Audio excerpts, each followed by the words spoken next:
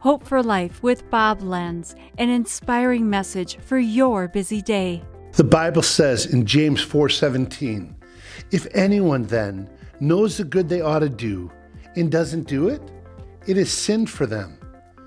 You know what I need forgiveness for sometimes? Oh, not for the things I've done, but for the things I've failed to do.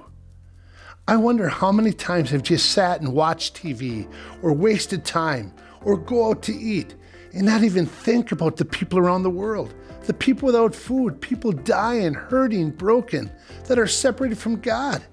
This is a tension we live with every day. How do we live with this reality and still enjoy life? I don't know, but I never want to stop wrestling with it. God has called us to be the church, His body, His hands, His feet, His heart. Give us new eyes so that we can see things that grieve Him and then do something about it. What can you do today to stand up for someone, to stand up for your faith, for people who need hope? Together, the body of believers, we can change this world for Christ by caring, by opening up our eyes, by opening up our hearts, by giving for the name of Jesus.